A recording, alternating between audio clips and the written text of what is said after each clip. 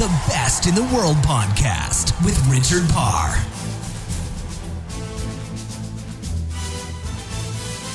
We'll start this week's Best in the World with Richard Parr with a question. What does sailing and CrossFit have in common? That's right, this week's guest, Anna Tunniclife, the 2008 Laser Radial Sailing Olympic champion and now 4-time CrossFit Games competitor.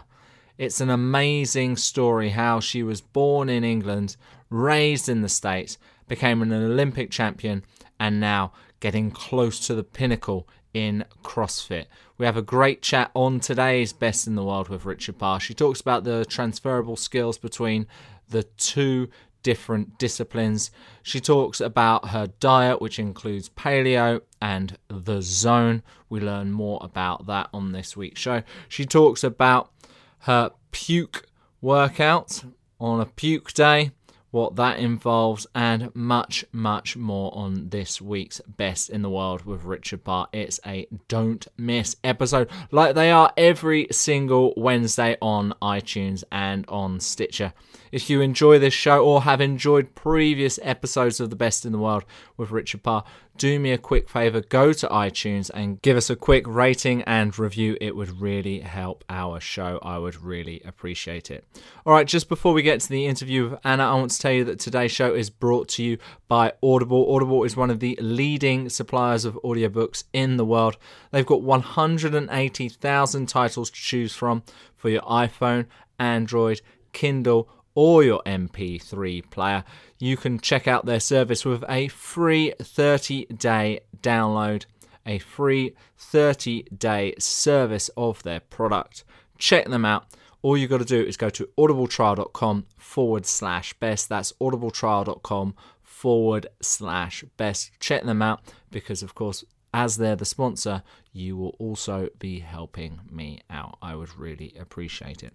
All right, it's time to learn from the very best. It's time to learn from the 2008 Olympic sailing champion, Anna Tunniclife. The Best in the World podcast with Richard Parr.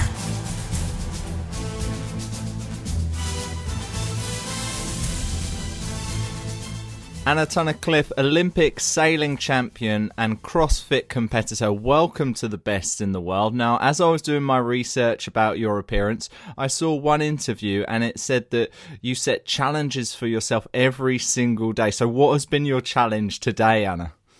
My challenge today actually is it's coming up. It's in the workout, and my goal is to do the movements unbroken in every round, and to push myself to new limits.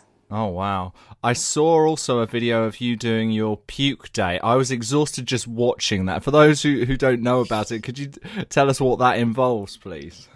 My Puke day? I don't know which one is that. I feel like I puke almost every day. Yeah, I mean, the workouts that we do, they're just, you drive your heart rate up so much that you're just pushing your body to its absolute extreme limits. And, sometimes it just pushes it to the absolute edge and you're just going to lose everything at the end of it. So let's talk about how you first got interested in CrossFit. Obviously, you had amazing success as a sailor. You became an Olympic champion. We'll talk a little bit more about that a little bit later on. But how did you make that transition from sailing to CrossFit? Because to a lot of people, they wouldn't necessarily see the connection. No, so when we were training for the Olympics, we were training with some buddies up. We were training in Chicago and staying with some buddies up there, and was like, "Hey, we just need a gym to go to." We were on a standard gym program, and they're like, "Well, we just started going to this new gym. Like, come check it out."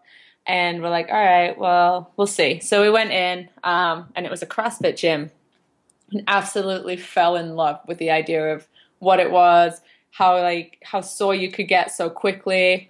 The workout was, I think the first workout we did was, 12 minutes long, and we were all so sore the next day, and I was like, oh my God, this is brilliant. I love it. And so from there, we did some training there, and then we moved to Miami to finish up our winter season training and found a gym there. And it just happened to be the same gym that my coach and now husband works at. And he was my coach, and we sat down and we're like, okay, well, I know you can compete in CrossFit. That's kind of cool. What would it take? And he's like, well, first off, let's focus on getting you through the Olympics safely. So we trained for a year, just getting fitter, but not really focusing too much on CrossFit specific, just doing the workouts, getting better and better shape. And then after the 2012 Olympics, we kind of set out a program and just started training hard regularly and made the goal of trying to make the CrossFit Games. And the original goal was to make the 2014 Games, but ended up qualifying in 2013 as well. So we got there a year earlier, and I just love the competitive aspect of it. But at the same time, the community that goes along with it. It's such a supportive community, and everybody's so fantastic and cheers for you no matter what level of fitness you're at. Everybody's something the same, and just there for each other. It's really great. I've seen that with quite a few people, the way it's just kind of grown, and there's quite an addiction to it, isn't it? Once you start, you just don't want to stop, right? Exactly, yeah. So between 2012 and 2014, you were still competing as a sailor as well, is that right? Yep. So how difficult was it to start juggling the both when you're really concentrating on CrossFit, and obviously you've had great success in sailing, or was it really you were just kind of losing the focus of sailing? How did all of that work? No, it was a little, in a way I say it was a good distraction, because I'd been doing Olympic sailing for probably 10 years at that point, and I loved it, don't get me wrong, but it was the same, kind of the same circuit year after year. And I'd been living out of my suitcase for, almost 10 years. And I was like, okay, I need to kind of just take a little bit of break, which is why I ended up stopping the Olympic sailing at that point. It was hard to balance sometimes, particularly when we were traveling so much, trying to find the right gyms to go to overseas. Because at the time, CrossFit wasn't as big in Europe, so finding a CrossFit gym over in Europe was particularly hard to do. So it's just a bit of time management and figuring out the best way to make the program work when I was away. But at the same time, like I said, I just kind of needed to not live out of my suitcase for a couple of years as well. So if CrossFit had, say, been, I don't want to say invented, but was more popular, say, 10 years before when you were sailing, could you have seen yourself taking a different route? Or do you not think about those what ifs? I don't really think about it. CrossFit, started, the first CrossFit Games was in, 2007. And CrossFit itself started before that. So it's been around for a long, long time. Do I wish I'd gotten into it at an earlier age? Absolutely. I'd be in amazing shape.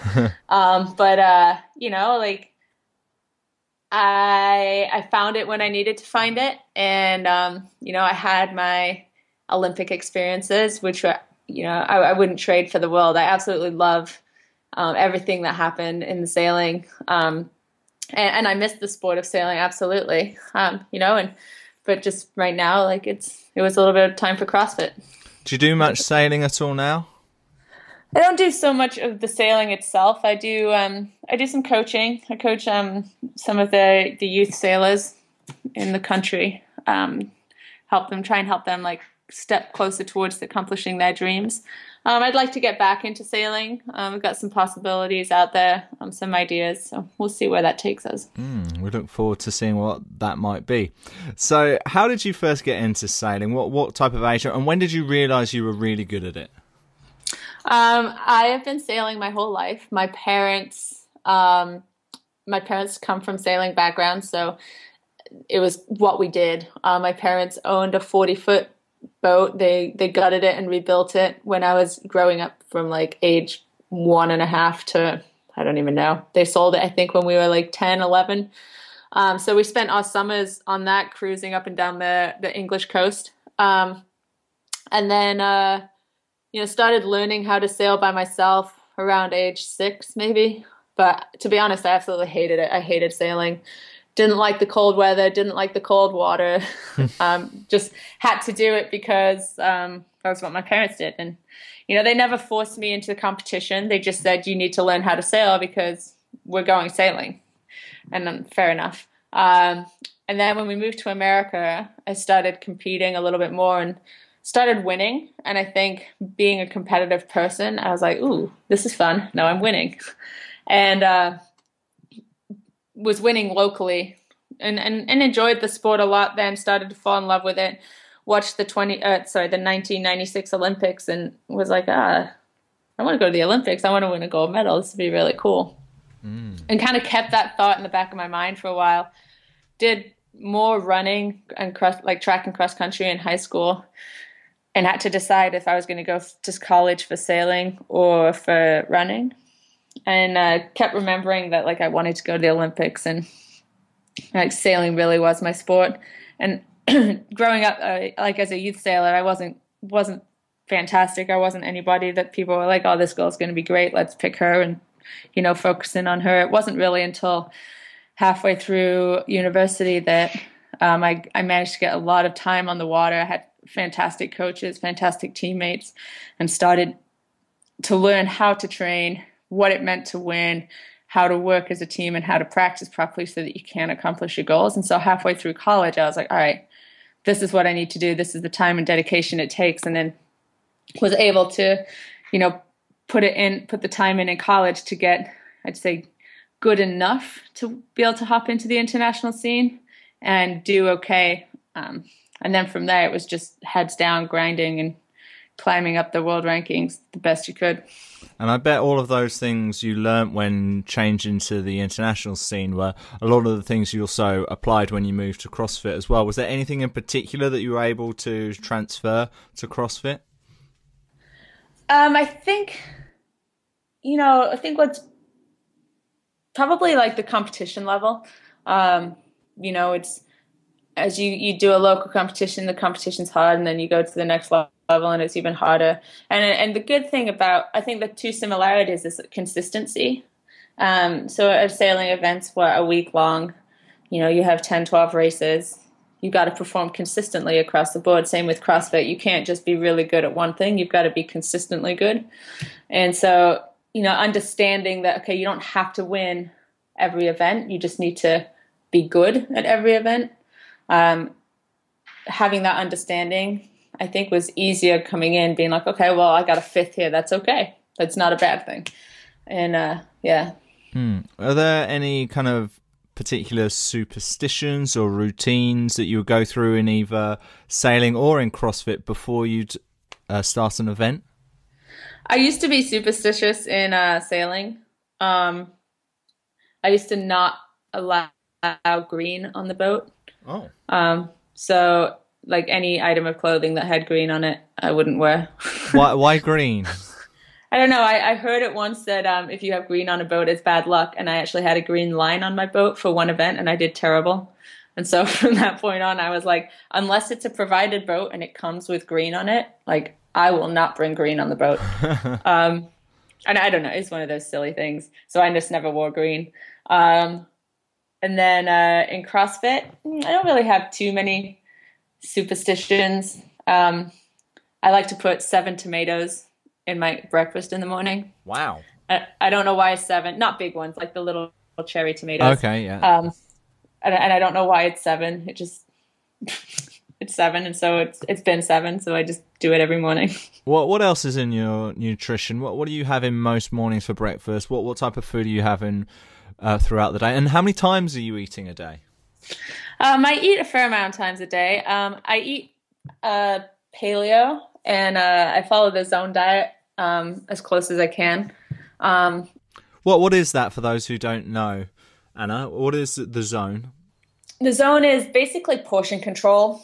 It doesn't limit what you can eat. It just limits how much you can eat. So you figure out how much fuel your body needs, and you balance it out so that you're intaking really only what your body needs.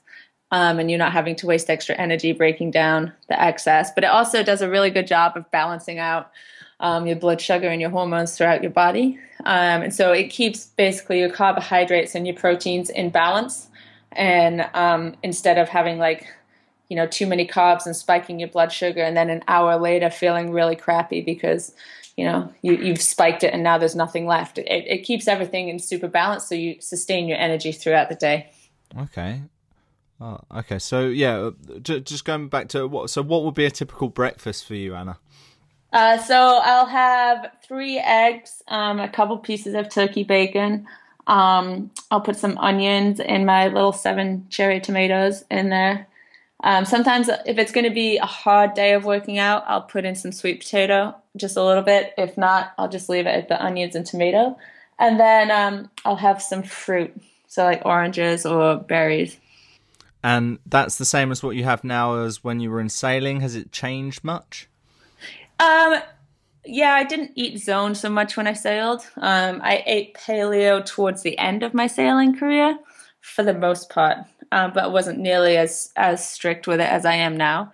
And then, and in my early sailing, I ate what I wanted to eat.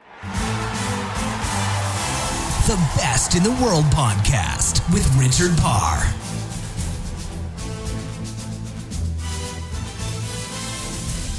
More great knowledge to come from Anna Tunniclife on The Best in the World with Richard Parr. I just want to remind you to check out my brand new show. It's called Sportuccino.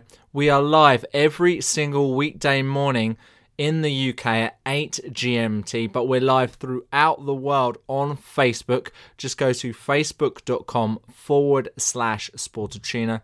We're also on YouTube and we're also on iTunes as an audio podcast. So if you like this show, also go and listen to it on iTunes. Go and listen to Sportuccino. I'd really appreciate your support. Please like our page on Facebook. That would be wonderful. One more reminder that today's show is brought to you by Audible. To check out their service, they are offering you a free download and a 30-day trial. Just go to audibletrial.com/best, audibletrial.com/best, 180,000 titles to choose from.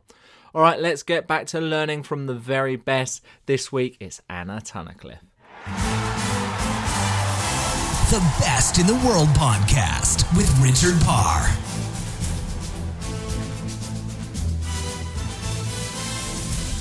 So let's talk about 2008 when you became an Olympic champion. How was that experience, and could you quite believe it when you'd achieved that feat? It was surreal. It took a long time to settle in, to realize that it actually happened. It was such an odd event. Like I just sailed really consistently, and I never won a race at the Olympics that year. Oh. I just had a nice consistent scoreline. So most of my results were somewhere between 2nd and 6th place.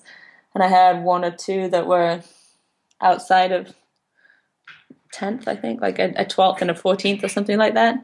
And so I had just a really good scoreline, which was able to keep me up there. And right from the beginning, I had like a dot on my sail, which basically says you're in medal contention.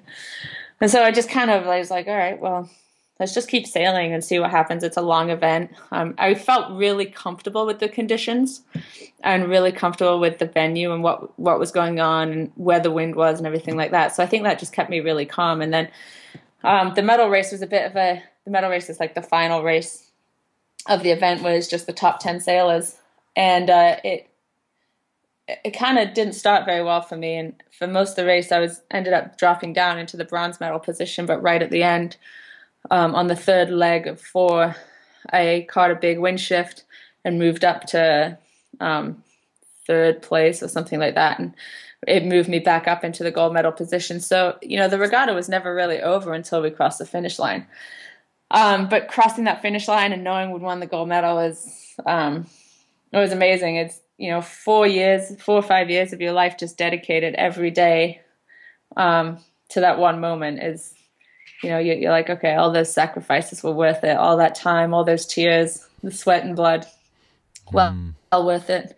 And, it wasn't until after the medal ceremony, after the press conference, and I got back to my room and I was by myself, just alone in my room quietly. I broke down and I was like, oh my God, we really did this. Amazing. Is it then hard to motivate yourself again? Because obviously you did another 4-year cycle for the 2012 games. And is it hard to kind of G yourself up again when you've done that, when you've reached the pinnacle of your sport? I don't think so. I mean, I think it's very personal dependent and probably sport dependent. You know, the great thing with sailing is that, and I guess with most sports, everyone's always getting better. It's with sailing, the conditions are never the same, you know, so you never sail the perfect race. You can sail close to a perfect race, but you never sail a perfect race. And, you know, athletes at that level want perfection. So you're always striving to be better and better. And so I think you're always chasing that. Going back in it for another 4 years was absolutely what I wanted to do. And, you know, I had and still have other dreams in sailing. And that's why I changed disciplines so I could, you know, broaden my sailing experience and learn new boats, new skills, a different game basically. And so that I could become an even better sailor to help me with other goals in sailing as well. What are your dreams for sailing right now then, Anna? Right now, to get back on the boat and race. That would be a good place to start. You know, I've always wanted to be involved in the America's Cup. But that would be an amazing experience. It's obviously a lot of people dream for that, and it's extremely hard. But just getting back into like high performance sailing and showing that women can, you know, compete equally alongside the men, and, you know, show that women can be strong physically, and do the same jobs and you know, earn their spots on a co-ed team, and not just have to sail all women's teams and in positions like that. So with this in mind, and the way we started the interview talking about your challenges every day, are you someone who always kind of looks for that next goal? Are you always goal setting? And when you do that, or if you do that, are you someone who writes them down, or you just kind of know? I write my big goals down. My daily goals I don't necessarily write down. But if I don't have something to work towards, I feel lost. You know, and even if it's something as simple as I want to be able to, you know, back squat X amount of pounds. You know, if I'm on a cycle in my strength program that's working on back squats, that's what keeps me going. On days where I'm tired, or days where I feel like, ugh, this weight is really heavy. Well, yeah, it's heavy, but remember your goal. You want to get even heavier, so you need to push through this so you can get to the heavier weight. So it just kind of keeps me going, because I feel lost if I don't have something to work towards. And I read that the CrossFit enjoyment goes beyond just you and your partner. Your parents do it as well, is that right? Yep, my parents do it. So I own a gym. My husband and I own a gym with my parents. T2 CrossFit, or T-Squared CrossFit in Pittsburgh. Yeah, we love it. It's, you know, it's a family affair, and my parents do it. And even like all our members are kind of like our extended family, like all good friends. And, you know, just so welcoming. Everyone's so nice, always encouraging, willing to help out in any way possible. It's just such a great community. Oh, that's fantastic. So when you're not doing CrossFit, when you're not sailing, how do you relax? How do you unwind? So I have 2 dogs at home. So we spend time with our dogs. We read, we watch TV, watch movies. Sometimes we just like to put the TV on and let our minds not have to work. It's a really nice way to do it. Is there any book you'd recommend? I don't know about books I recommend. I just like to. My mom basically gives me books. Like, she'll read a book and she's like, "Yeah, this is good. Read it." And so, just when I read a lot when I travel. So when I'm on the road, I'll just be reading whatever book she's given me lately. Oh, great. Well, I like listening to audiobooks as well. They're really good. It's always good just to kind of unwind and get a bit smarter. And I think we've definitely done that by listening about your journey today. And I thank you so much for being on The Best in the World with Richard Parr. Just before we go, you mentioned about your CrossFit gym. Maybe just tell our listeners how they can continue to learn about you on social media, via websites, and anything else you'd like to promote, please. Yeah, so our gym website is t2crossfit.com. We're also on Facebook. And then my personal Instagram is Tunniclife, and my athlete page is Anna Tunniclife, and Twitter is Tunniclife, and you can follow everything that we're doing on there. I'm about to do that. In fact, I'm already following you on Twitter. I'm about to do that on Instagram and everything else as well. Anna Tunniclife, thank you so much for being on the podcast, and thank you for being the best in the world. Thank you very much. The Best in the World podcast with Richard Parr.